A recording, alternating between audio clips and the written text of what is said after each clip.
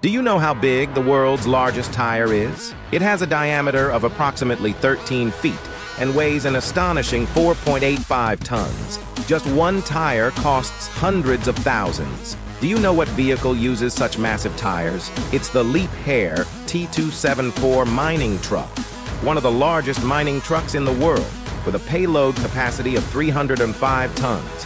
When you sit in the driver's seat and look out, other vehicles seem like toys. It's powered by the massive Lippert D986 engine, a 16-cylinder, 82.7-liter engine capable of producing 350 horsepower. Despite its enormous size, driving it feels remarkably easy. The driver's cabin is located above the body of the truck and has a layout similar to that of a standard truck.